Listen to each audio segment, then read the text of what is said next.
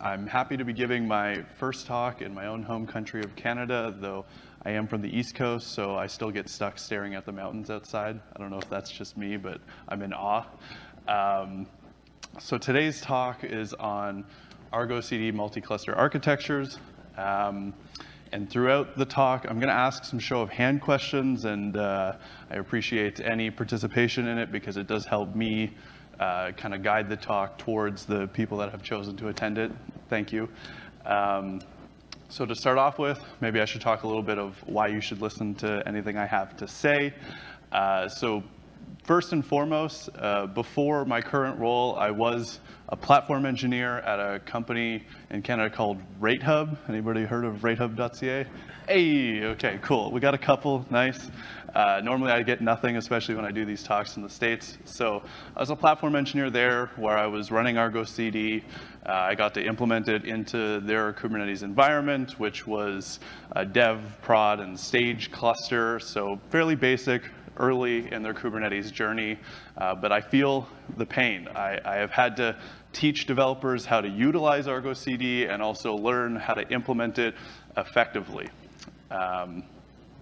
And then, so in my current role, I'm a developer advocate at Akuity, the first logo you'll see on the left there. Akuity is the company created by the founders of the Argo project. Akuity actively maintains the Argo project and provides an Argo CD SaaS offering with some architecture improvements and innovation beyond the open source project, but I'm not here to talk about that. Today, it's all open source multi-cluster architectures. So I've spent the last about 7 months working with the Argo project community, talking to end users such as yourselves, and learning about your challenges and the same challenges that I face when I try to implement Argo CD. I'm a member of the Argo project and a contributor to Argo CD, and I'm also the coordinator for the newly found scalability SIG for the Argo project. And if anybody actually cares about certs anymore, I have my CKA, but nobody's ever asked about that, so I don't know why I include it. So we already know the topic for today, which is which Argo CD architecture is best. That's the question that I'm going to answer today, and here it is. It depends. It highly depends on the organization that's implementing Argo CD. And each architecture is going to have its pros and its cons, and how severe of a pro or a con that it is will once again depend on your organization. So we'll do one of those show of hands that I was mentioned earlier, which is who here is currently running Argo CD in some capacity? Okay, that's going to help because I don't really go over a lot of the basics for Argo CD. This is really focused on the cluster administrator perspective of implementing it. So if you're missing some pieces, come talk to me after and I'm happy to explain anything that's missing. But again, the answer is it depends. It really depends on the perspective that you're looking at Argo CD from. So if you're, say, non-technical business leadership, Argo CD is just a software that helps your organization achieve faster time to market by automating the deployment of application features and updates. Pretty high level, pretty basic, but focused on business outcomes. But say you're an application developer, which I typically view as the end user of Argo CD. Argo CD is a tool that automates the deploying, updating, and managing of applications using, say, a command line tool, an elegant web UI, or probably more aptly configurations in Git, I would hope, given where we are right now. And then finally, from the perspective of a cluster administrator, which again is kind of what I'm framing this talk in, since we are talking about implementing Argo CD into multi-cluster environments. So from the perspective of a cluster administrator, Argo CD is a control plane for automating Kubernetes cluster management using continuous delivery and GitOps practices. So kind of getting into the specific details of, you're already aware of continuous delivery, already aware of GitOps practices, now you're interested in implementing Argo CD into your multi-cluster environment. So simply put, I describe Argo CD as an extension of Kubernetes. All of Argo CD's workloads and configurations are represented as resources in Kubernetes. And from a broader perspective, Argo CD is a part of the Argo project, which is a suite of tools consisting of workflows, Argo CD, events, and rollouts. So here are the two core models that you're probably already aware of to some extent. And I tend to consider them on opposing ends of a spectrum, which is you have the management cluster model, which I've heard often referred to as the hub and spoke model. I'm not old enough to have lived through that pain of the hub and spoke networking model. Frankly, IPv6 is older than I am, so I go with the management cluster model. So in this architecture, Argo CD is running in a central cluster, one that is outside of your normal application or service clusters. Then on the other opposing end is the per cluster model, where for every cluster that you have a standalone instance of Argo CD running in it. So let's talk about the advantages of the management cluster model. Primarily, it's that you have a single view for all of your deployment activity across all of your clusters. So you essentially have this single control plane that simplifies the installation and maintenance of Argo CD because you're only setting up things like RBAC and SSO and repo credentials and app projects all in one location. And this also means that you have a single server for easy integration of API and CLI, because if you've got multiple clusters, you have to then specify which Argo CD instance am I running this Argo CD command against. And that also means for your teams that say your end users, your application developers, they only have one place they need to go, and that when they log in, they can see everything they need to see to do their work. But of course, there are disadvantages to this. So primarily the disadvantage of the management cluster model is that you're going to have to scale the individual components of Argo CD as you add more and more clusters. So you have one instance of Argo CD, and that consists of three components: the API server, the repo server, and the application controller. And the challenge is that as you add more and more clusters, you're adding more and more pressure onto those components. The API server, fairly easy to scale. It's stateless. It's frankly just an interface between you and Kubernetes, and you just add more replicas, basically. Typically, you don't have to worry too much about it. The repo server, also fairly easy. You add more replicas, but more importantly, you're going to have to add more resources because the repo server is what's doing the manifest generation.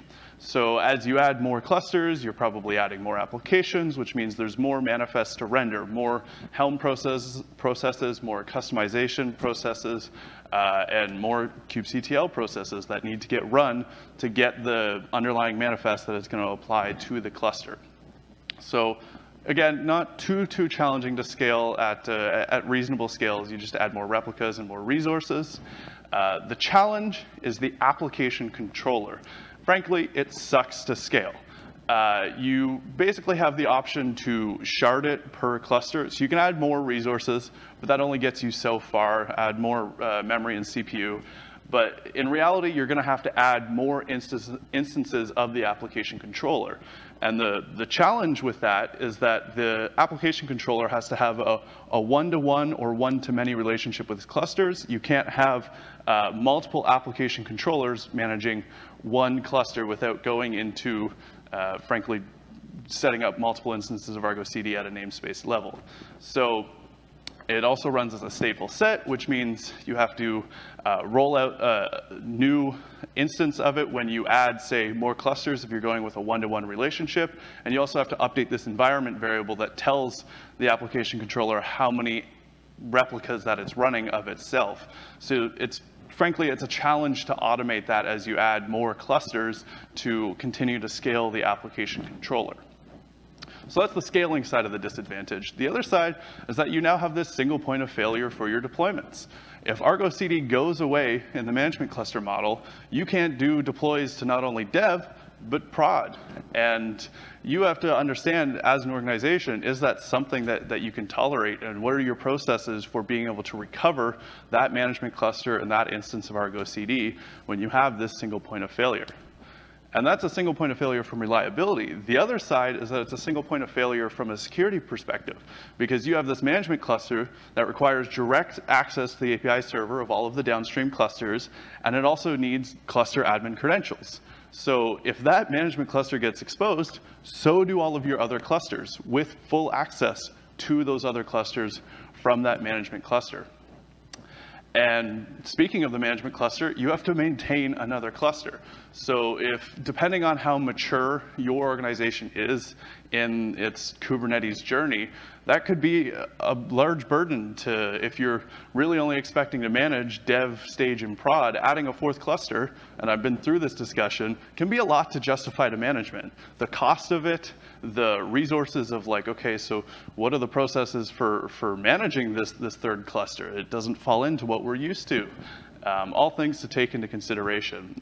And the last point here is that there can be significant network traffic introduced between the management cluster running Argo CD and the downstream clusters that it's managing, because the application controller requires to watch all of the events from the Kube API server, because that's what powers the application controller, right? When a deployment gets deleted on a downstream cluster, the management cluster needs to be aware of that so that the application controller can react to it and say, run the self-heal policy to redeploy that deployment resource. So streaming all of those API server events from your application cluster to your management cluster can result in some end user testimonies thousands of dollars a month just in network traffic. So let's go to the other side, which is the per cluster model. So instead of having a dedicated cluster, you run Argo CD in it, you're now saying, let's just put an instance of Argo CD into all of our clusters. And so the advantage here, innately, is that you're, let's say, distributing the load of your clusters across each one, or to put it in a better term, you're having a copy of the Argo CD components per cluster so that as you add more and more clusters, you're not adding more load to your central management cluster instance. So this is great because you add more clusters, you get more Argo CD, it works, and then you can even tune Argo CD in that cluster to match it. So if you've got one really big cluster and you say your development environment, because you're running a namespace for every developer or something, and then you've got prod, which is simpler, it's only one copy of the application, you can tune Argo CD per cluster to match that. The other advantage is that you no longer need external access to the cluster API server from a management cluster. Each of the clusters with Argo CD running in it can be in a private network and be all self-contained within the cluster network, only requiring internet access out to, say, Git. And even you can solve that by running a self-hosted Git. So by doing that, you save on the network traffic costs. You're no longer streaming events out of it up to a management cluster. And you also eliminate the security concerns of exposing the API server. And now there's a bit of a debate around that, which is exposing the API server isn't inherently a security risk because there are credentials and there are certificates required to access the API server and actually do anything with it. But it is an attack vector that not having to have it open can help in a scenario where, say, a kube config gets leaked. They still have to have access to your internal network to be able to get to your cluster API server. And the other one is that an outage in one cluster is not going to affect the rest of the clusters. So you don't have to worry as much about if dev goes down or if one cluster goes away, you're not preventing production deployments, or you're not having a cascading effect to the rest of your clusters, preventing you from doing deployments. So there's no longer that kind of single point of failure for if Argo CD goes away for whatever reason. And frankly, as platform engineers, this can be an important point because really your application developers are your end users. So even the dev cluster really should be treated as production in terms of reliability in an internal sense, because if the dev cluster breaks for whatever reason, that can prevent them from doing the work that is important to the business, from them being productive. So it's important to take that into account, and with the per cluster model, you can, say, add a fourth cluster called the lab environment, and you can break Argo CD in there without affecting your end users. But frankly, that's a bit of a tangent, so I'll move on. And finally, the credentials that Argo CD is using is scoped to that cluster. So an Argo CD instance exists in that cluster, uses a service account, and uses the local cluster network to get to the API server. So you no longer have this central place where you're storing all of your cluster admin credentials just waiting to be compromised. But of course, there are disadvantages to this model as well. And don't let it fool you. There's only 2 points here, but that first one I should have put in bold because it can really be cumbersome to run multiple instances of Argo CD, especially depending on, remember, it depends on how many clusters you're running and how you manage them. Because for every cluster, you're going to be duplicating configuration like the SSO connectivity or the RBAC rules or the repo credentials. For every cluster, you have to maintain that. And that also means, I mentioned this as kind of a pro earlier, that you get to tune an Argo CD instance to match the cluster that it's running in, but you also have to keep track of that. You have to be aware that this cluster has something different from the other cluster, and you're starting to introduce inconsistencies between these environments. So if you've got Argo CD tuned in a specific way for production, but it's not like that in stage, and your deployment works in stage, but it breaks in prod, that's a result of having these distinctions or these differences between the environments, creating that inconsistency. So, you know, the goal is to have as production-like environments as possible, which you can do like this, but you have to be aware of when you have multiple instances, are you going to choose to make them different, or is the priority to keep them the same to maintain that consistency? And speaking of consistency, with multiple clusters and an instance in each one, your end users, your application developers, and your API and CLI integrations need to know where to go to get to these Argo CD instances. So if they're deploying apps to multiple clusters and they want to go check how that deployment went by going to that Argo CD instance, they need to have an easy way to know which instance to go to. You want to reduce that cognitive burden of, hey, I want to look at my deployment as much as possible, because nobody's paying them to figure out where Argo CD is. Their job is to produce software for the business. So every minute that they waste searching for Argo CD is time that, frankly, they shouldn't have to spend. So those are the 2 core models. Now we can get into kind of a little bit more of an advanced section where we have hybrid models.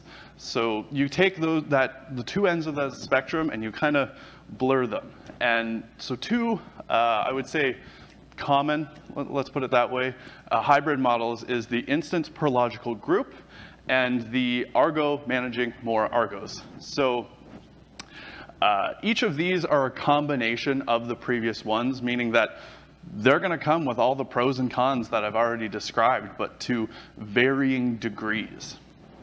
So in this case, we've got the instance per logical group. So frankly, the advantages and disadvantages here are just all the ones that were on the previous slides, but now it depends on which group you're in.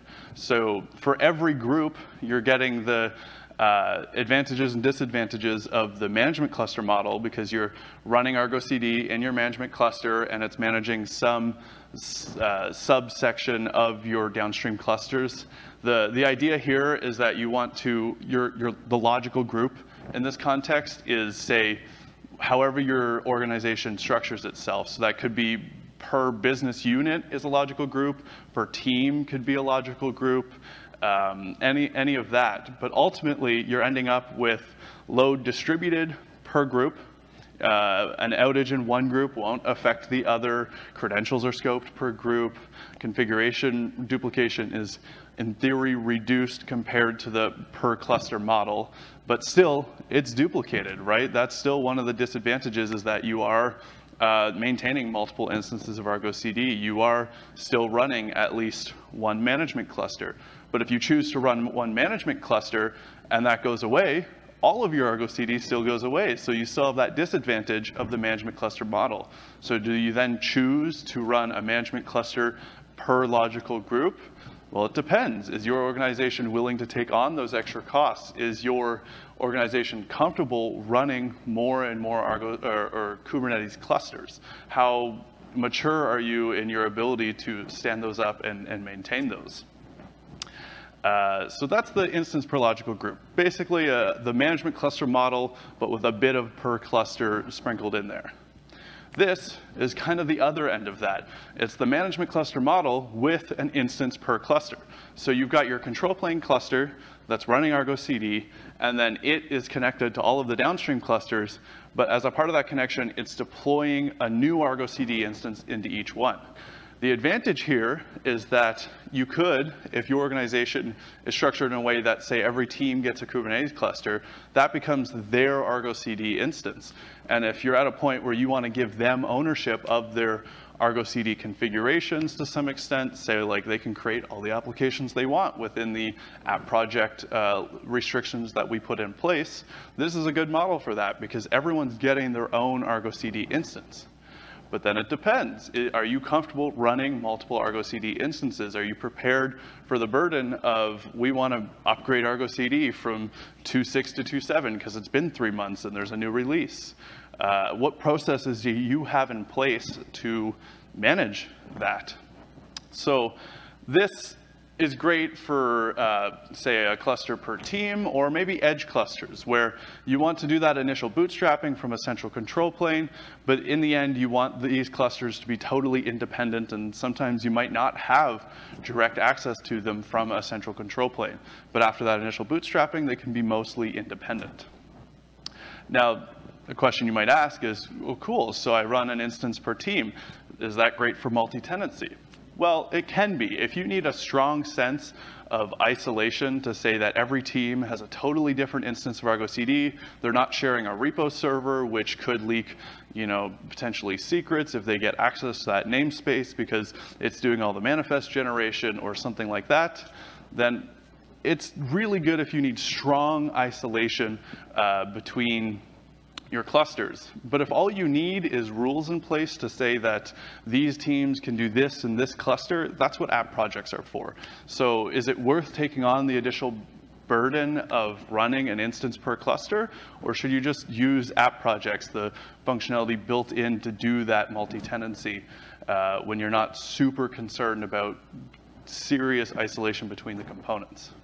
And frankly, this architecture is what the Akuity platform is attempting to solve, because you kind of want this central control plane that everybody can go to and access all of the clusters, but you want that scalability of an instance per cluster.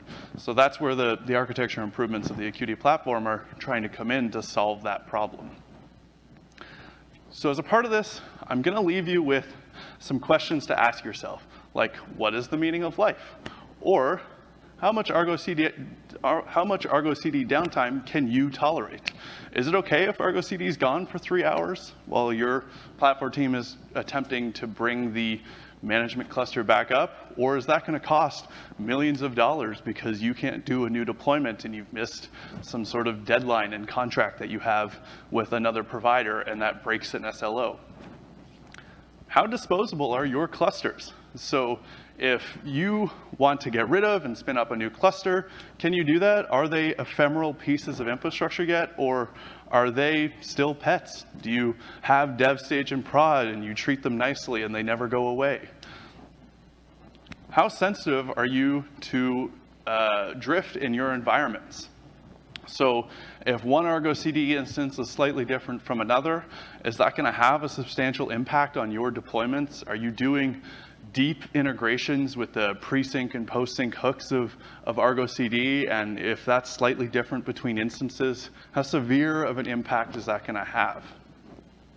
Will your number of clusters grow over time? Are you prepared to continue tuning the individual components of Argo CD as you add more and more clusters to support that additional burden that you're putting on a central control plane?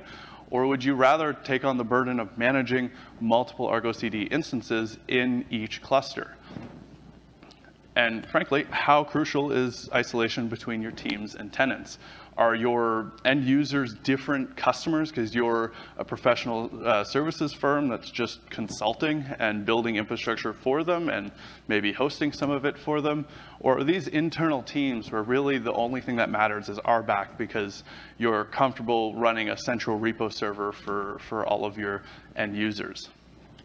And how many applications will you manage with Argo CD? Is that a static number, or will that grow significantly in the future?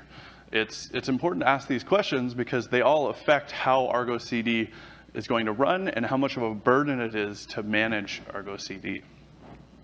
So I'm going to leave off with some final thoughts here. If you're interested in more Argo CD content, I recommend checking out the Akuity blog, where we write about things like Argo CD architectures, the inspiration for this talk, or how to manage Kubernetes secrets with GitOps, our most popular post, or maybe something fun like best practices using Kyverno and Argo CD to enforce them for your end users. Speaking of the scalability SIG that I mentioned in the beginning, we are looking for end users of Argo CD, whether you're running at a small scale and you're struggling to find the right information on how Argo CD is going to scale in the future, or you're running 10,000 application sets like one of our members, and you want to know how Argo CD is going to handle that, or you're actively facing scalability challenges, I recommend coming and joining the scalability SIG, where you can meet with other end users like AWS and Red Hat and IBM and Intuit to come and hang out and tell us your stories. Join the Argo SIG scalability channel on the CNCF Slack. It's public. Post interesting things that you find, bugs that you're running into, an issue that's related to scalability that you want maintainer attention on.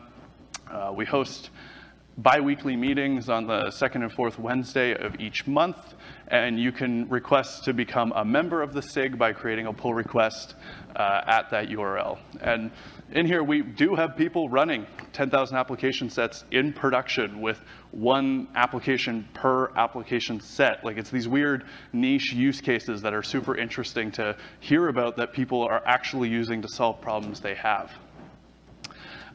Finally, if you've got teammates or colleagues that didn't get a chance to come to GitOpsCon and you want them to get up to speed with continuous delivery, GitOps, and Argo CD, I recommend checking out our free course where you can get certified by the founders of the Argo project on this knowledge.